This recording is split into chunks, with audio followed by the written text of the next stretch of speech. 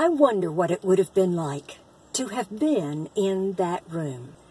The upper room where Jesus and his disciples had supper together at the feast of the Passover, hearing the stories and laughter of the disciples, and then Jesus saying, "Tonight one of you will betray me." And then seeing Judas run out of the room. Witnessing Jesus breaking the bread and telling his disciples that it was a symbol of his body being broken for them.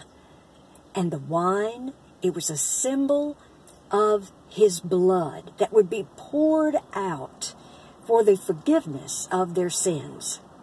Mine and yours too. I wonder what it would have been like to have seen Jesus washing the feet of his disciples and setting an example not only for them but for us too, that we are to serve one another.